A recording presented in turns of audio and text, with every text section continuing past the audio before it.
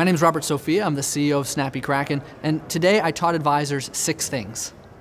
3 things they should not do that's sabotaging their marketing results, and that almost all advisors do, and 3 things they need to be doing that are what the top companies who are actually getting results online through digital marketing are doing to succeed. I don't have time to cover all 6 things, but here's one thing I encourage all the advisors to take away. Don't be too conservative in your marketing. Now, you have to be compliant, but the message, the boldness of it has to stand out enough to get attention. If you don't really do something different, something unique, you won't get noticed by prospects. And right now, almost all advisors are doing the exact same kind of marketing, the same kind of stock photos, the same kind of messaging. They're all blending in.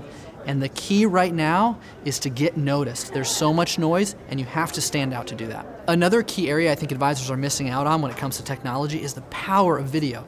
In our business, the advisor himself or herself, that's the primary reason people choose them. It's not about what it says on their website, it's about who they are.